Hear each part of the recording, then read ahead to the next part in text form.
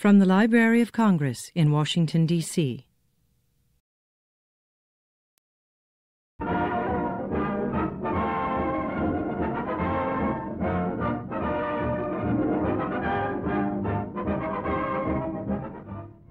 All American News brings you our people's contribution to America and freedom.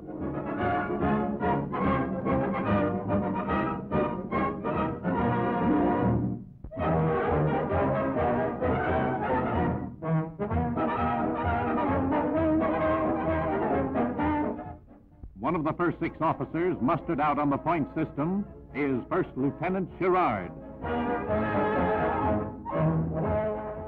He had 96 points plus many decorations. His mother is overjoyed. He was overseas a year with the 332nd in Italy. Now the lieutenant, with 34 months of service behind him, takes up a writing career. His first book is titled, "And Strong Men Cried."